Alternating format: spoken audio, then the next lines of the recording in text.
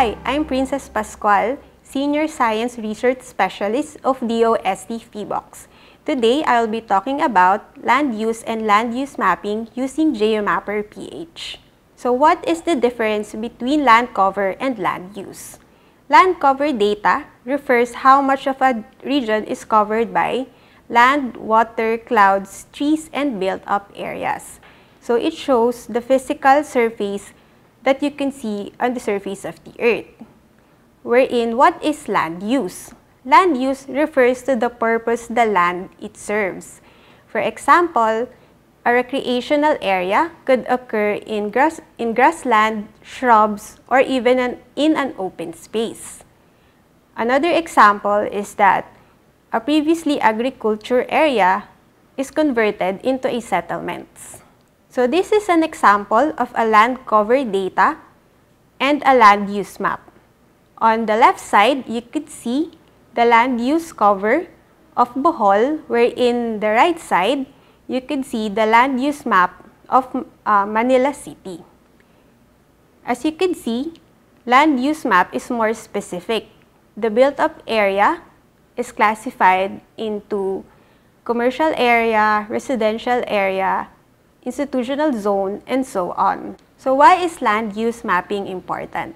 First, it plays a significant and prime role in planning, management, and monitoring programs at local, regional, and national levels. Second, it provides a better understanding of land utilization aspects and also has an important role in the formulation of policies and programs required for development planning. This is where the comprehensive land use plan comes in. Last but not the least, land use mapping is necessary to monitor the ongoing process on land use and land cover pattern over a period of time.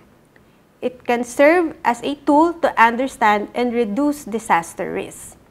Now that you know that every time you input using the GeoMapperPH will be reflected in the PlanSmart application, I will be teaching you on how to digitize land use through the GeoMapperPH. Once you open your GeoMapperPH, turn on the land use layer. You will be able to verify if the land use layer is turned on when you see the blue check mark beside the layer disk.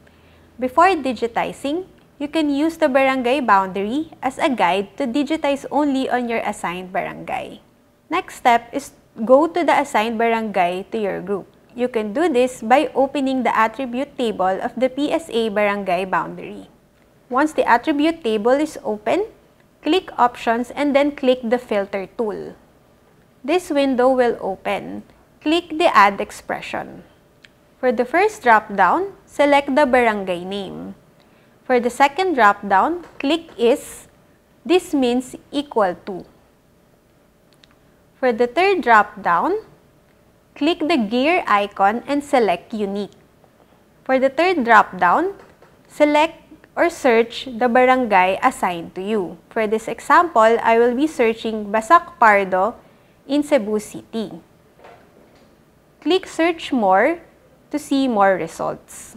Once done, click OK. Next is to double-click the highlighted feature. The map will zoom to the barangay. For this example, the map zoomed to Basak Pardo. Next is to zoom into the area you want to create the land use type. To start editing or digitizing, go to the Smart Editor panel. You have to select the appropriate template. For this example, residential template will be used. Click on the map to start drawing polygon.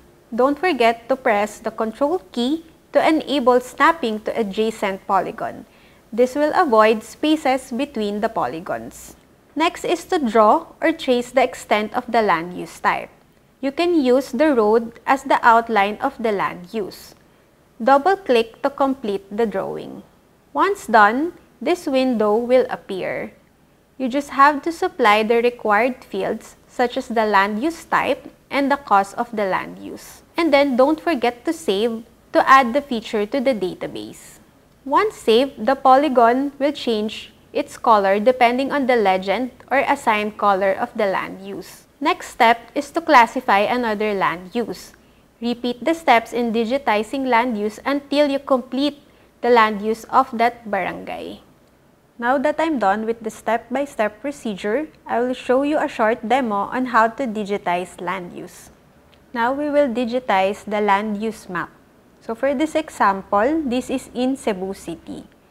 First, you may turn on the barangay boundary layer so you can easily see or find your assigned barangay. Next is to double-check if the land use map layer is turned on. You can verify it if you see the blue check mark beside the layer list. So next, you may now zoom in to your assigned barangay. So for this example, I want to digitize in San Nicolas in Cebu City. So I will open the attribute table of the barangay boundary. So click View in Attribute Table.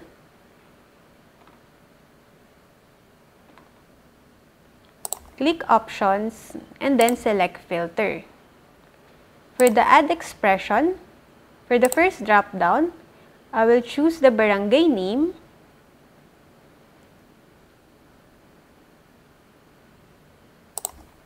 And then for the second drop-down, I will select Is, or it means equal to.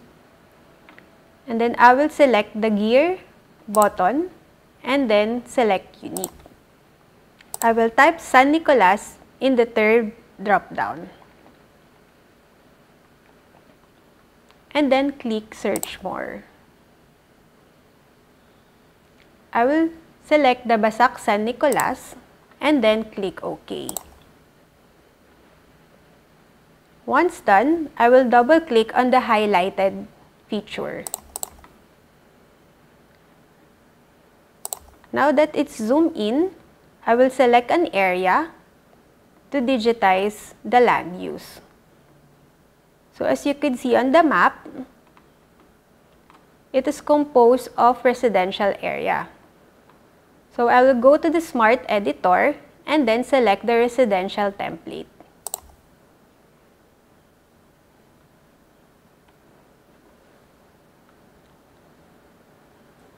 So for this example, I will digitize this area. So I'll start clicking in this area.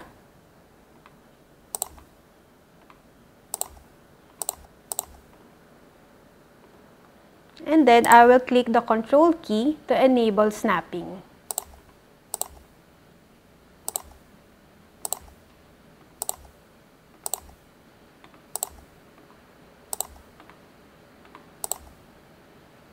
Once done, I just have to click or double-click to complete. Once you're done digitizing, you just have to fill out the land use type and the cost of the land use. So for this example, I'll just input a random amount. And then I just have to click Save. You'll note that the polygon is saved on the database when the polygon changed its color to its assigned template. Now that you know the importance of land use mapping and how to digitize using the GeoMapperPH, let's proceed on the hands-on activity.